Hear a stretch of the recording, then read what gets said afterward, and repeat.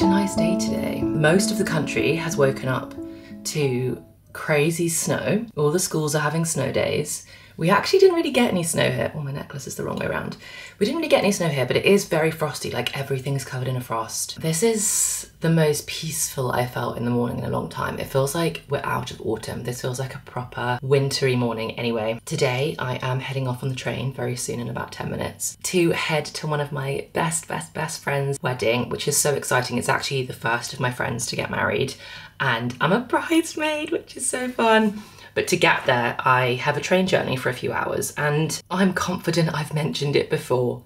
If you know me, you know how much I love reading a book on a train. It's just like the most romantic, peaceful, wholesome, lovely thing. I can't explain it. Reading a book on a train is just... Anyway, I rarely get the opportunity to get the train these days for like a long journey out into the countryside. So we're heading to one of the most beautiful parts of the country, in my opinion. The wedding is in the Cotswolds and I've got a 2.5 hour train journey once I get to London Paddington to read my book on a train. So the plans for this video are going to be very chilled, very relaxed. I don't have a structure. We're just gonna have a few really cozy, wintry, bookish days together, reading cozy books, sitting by the fire. It's gonna be so nice. I'm so excited. I want to properly slow down before the full festive mayhem begins and Bookmas begins, and I just wanna have one video of peace and calm and cozy, wintry goodness. So that is what this is gonna be. I need to go get my train. It's gonna be a slow and peaceful one, so grab yourself a drink, relax, and yeah, you can probably tell I feel like half sedated. I don't know why I feel so calm today, but it's so nice. So let's go get the train and let's start reading.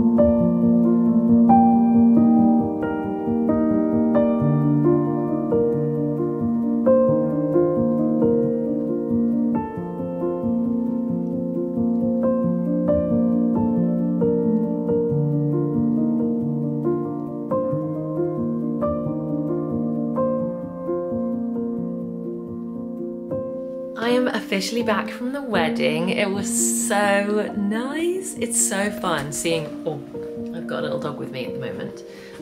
It's just so nice seeing one of your best friends get married. Like I said, that was the first time seeing one of my friends get married and it was so special. It was so nice. It's always so nice when Pete comes to stay. I love having a dog in the house. Anyway, books. I managed to read a decent amount on the train of The Assistant to the Villain. I'm really enjoying it. I wish I was able to get through it a little bit quicker.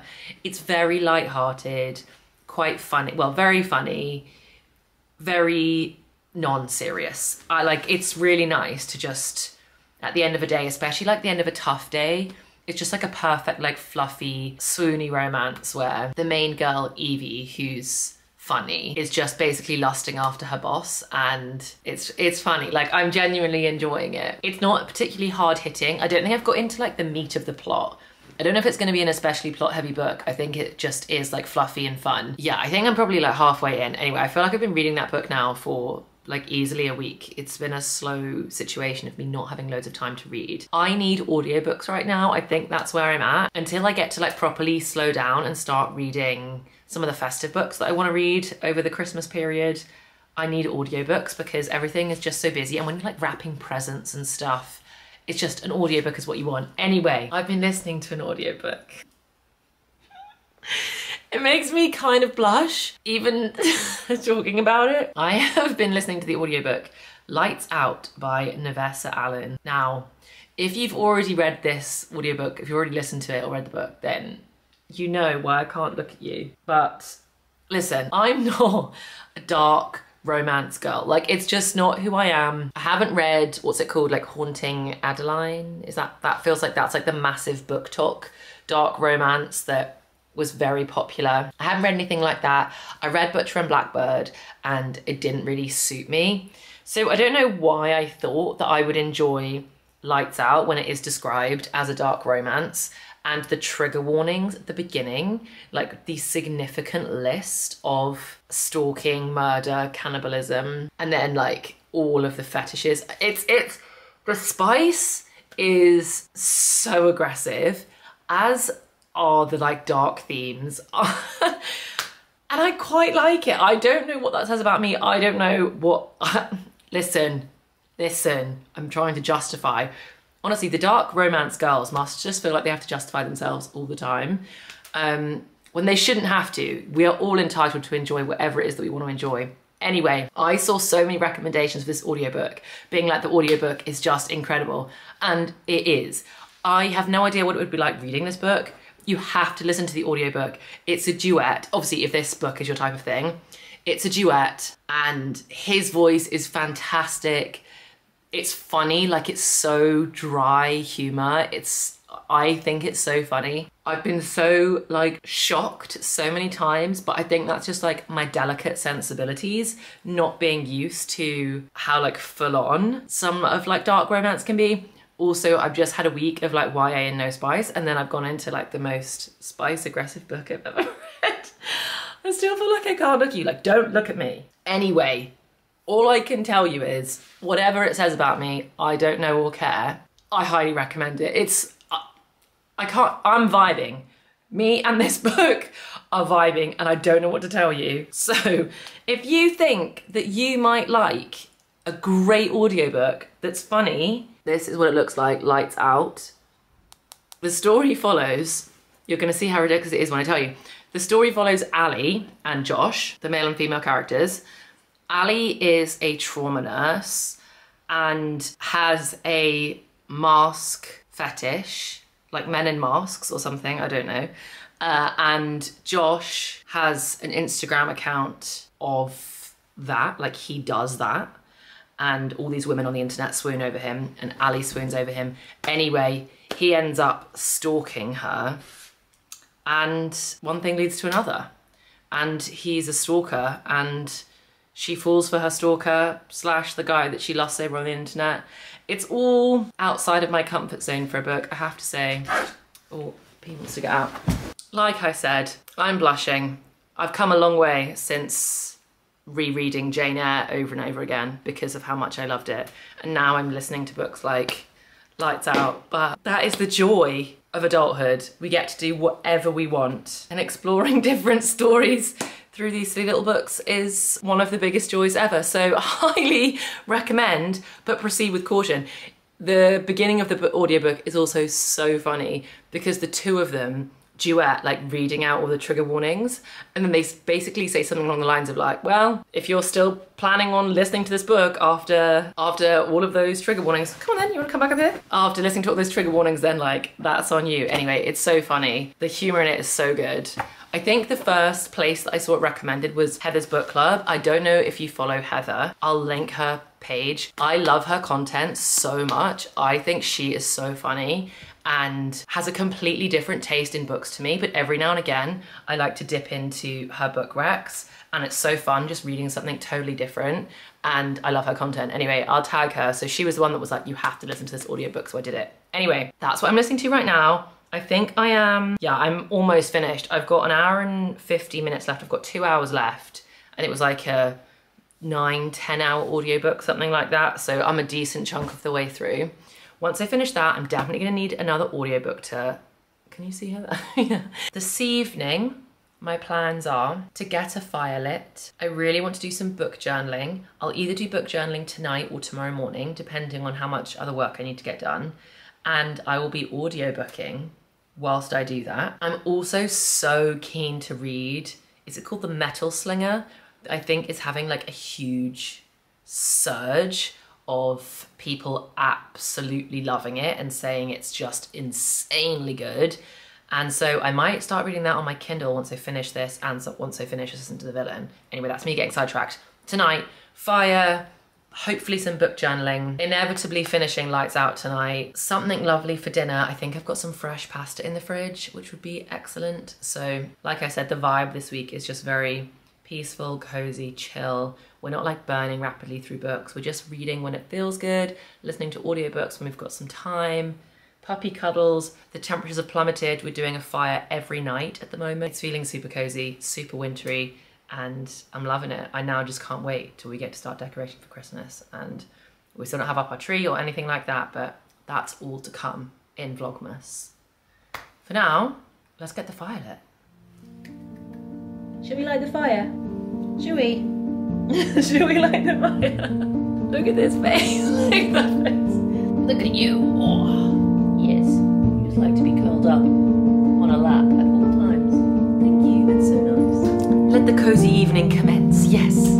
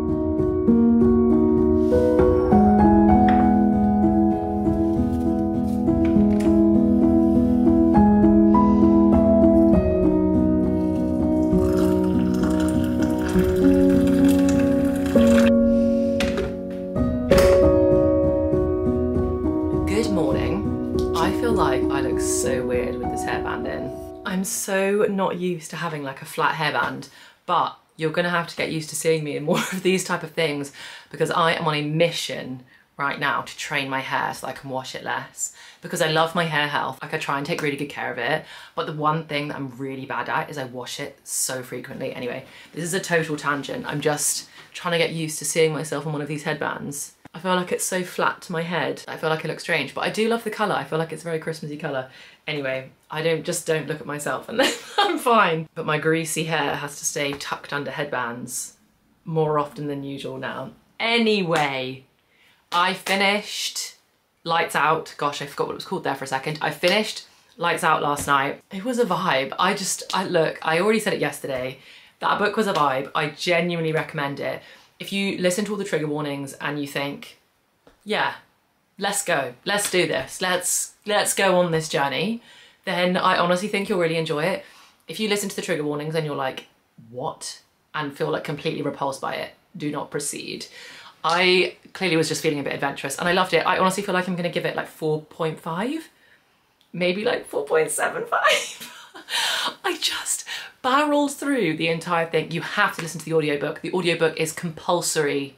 That was the best audiobook I've listened to, probably, or like one of the best. It was so good. So finish that. I do think the second half of the book, the reason why it doesn't get 5 stars is because I think the plot in the second half of the book, when like the mob gets involved, that's really not a spoiler, but like the mob gets involved in the second half of the book. And I feel like that plot, I almost feel like it should have just stayed a romance and it should have just been about like them and their spark and them like building a relationship together. And they shouldn't have got, like, it was almost like the writer was like, oh, I don't really have anything else to say, so I'm now going to introduce like a plot point that sits outside of their relationship. But there doesn't always have to be a plot, you know what I mean? Like nothing really happens in Elsie Silver's books and I love them. So I think that kind of docks it down a little bit, but I still barreled through it. Like once I got right to the end, the spice did, I only felt this way right at the end, like last night. Like last night I was in bed listening to the epilogue and anyway, it was a very spicy epilogue. So sorry if that is a little bit of a spoiler, but the spice is throughout the entire book, right? And then towards the end I was a bit like, okay, I've got the gist now. Like I'm not like squealing and blushing and like, oh my gosh, did I really just listen to that? Did someone just say that out loud? I've no idea how these voice actors like are capable of just like dead straight saying these things. But yeah, towards the end I was a bit like, okay, I've got the gist. But I loved it so much. So 4.5 for Lights Out.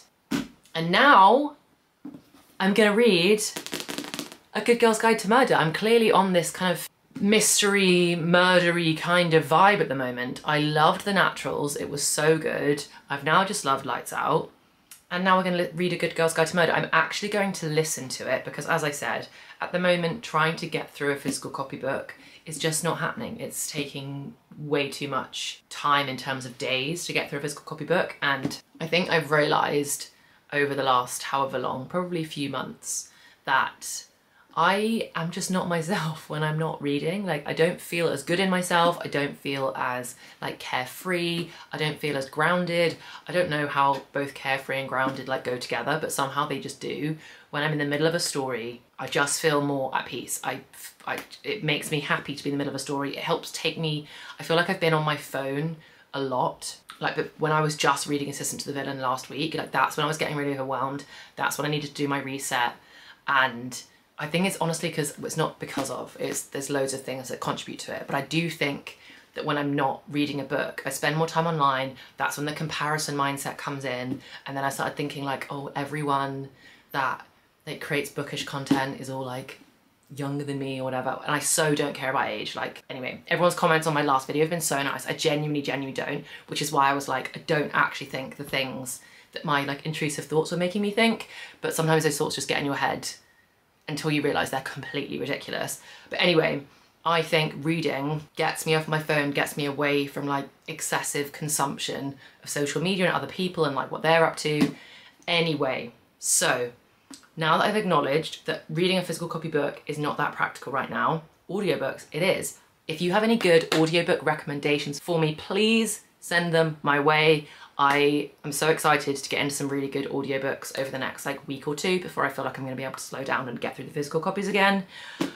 I don't normally like to do this because I have the physical copy of A Good Girl's Guide to Murder, and I've now bought it on Audible, which means I've basically paid for this book twice. So don't love that, but I have wanted to read this book for so long. I actually started it in June and read, like, not a lot. I read like 25 pages or something like that, not very many. So I'm just gonna start it again on the audiobook. I think I'm gonna love it. It's quite nice that it's an English book, like it's set in England, the narrator's English, like got an English accent.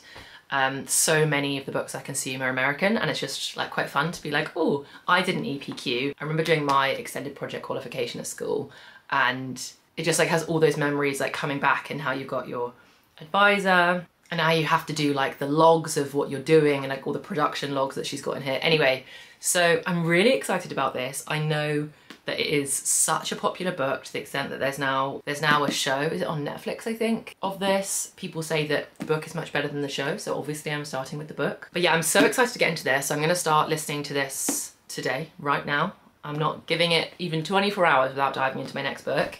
And I'm gonna keep reading Assistant to the Villain in bed at the end of the day. And I'm just accepting, like, there is no daytime reading happening at the moment. It's when I get into bed, half an hour before bed, read a few pages of my book, and I'm very comfortable with that. And Assistant to the Villain is a good book for that as well, because it's so just like light and fluffy and easy to just drift me off to sleep. If you want to see my thoughts on A Good Girl's Guide to Murder, then check out my Goodreads, but also I've recently downloaded Fable. Anyone use Fable? I think Fable could be the way forward. The like user experience, like the user interface of it, is so much better than Goodreads. Goodreads looks like it was one of the first websites invented, and it just, I can't believe it hasn't had a proper update in so long. But Fable's looking really good. I haven't quite figured out how to use it exactly yet, and I'm still in a weird way preferring Goodreads, but I think that's just because I'm used to Goodreads. So I will link my Fable page if you want to follow me on there, if you already use Fable. And then once I've worked out Fable enough, because you can literally import, there's literally a button that you click and you just import all your Goodreads reviews into Fable. So I'm still working it out, but I might be switching. I might be abandoning Goodreads altogether and purely switching to Fable in the near future once I've like got it cracked. I'm still kind of using Goodreads for now, and when I want to know people's thoughts on a book, I am looking it up on Goodreads, so we'll see how we go. But anyway, I'll link my Fable if you want to follow me on there, because there might be a transition happening soon. And if you already use Fable, let me know what you think. But yeah, the reason I'm talking about Fable and Goodreads, because if you want to see my thoughts on A Good Girl's Guide to Murder, follow me on there, because I'm not sure I'm gonna be able to update you on what I thought of this until, I don't know when. Maybe never. Maybe it's not gonna get a dedicated review. Maybe it's gonna have to be a Goodreads review, because next week, Bookmas starts. My first ever Bookmas begins next week. I don't actually know what day episode 1 is going to be, whether it will be on Wednesday like my normal uploads, or if it's going to be a bit sooner, because I'm going to try and do a video I think every other day during Bookmas. I don't know, we're just going to see how we go. So if you're not already subscribed, then please do, and put the notification bell on so you can see when I've uploaded, or just like come check my page whenever you fancy jumping onto YouTube and just see what's available, because I don't know exactly when all the videos are going to go up, but there's gonna be a lot of them, and I'm so excited. Right, that was a lot of yapping, and that is actually it for today's video. I know it's been like a little bit of a shorter one, or it feels like a much shorter one to me this week. I'm sorry about that, I hope you're okay with that. But it's just been a very slow few days in general. Just trying to get myself organised, not putting too much pressure on myself to get through too many books. It's actually been a really nice reading few days. Loved Lights Out, Assistant to the Villain's great. Can't wait to read A Good Girl's Guide. And I'm so ready for the festive content to begin. I hope you're all having such a lovely week. I can't wait to see you in Bookmas. If there are any particular Bookmas videos you want me to do, let me know. We're seriously running out of time for me to add anything else to the schedule.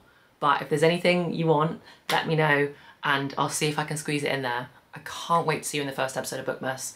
Thank you so much for watching, guys, and I can't wait to see you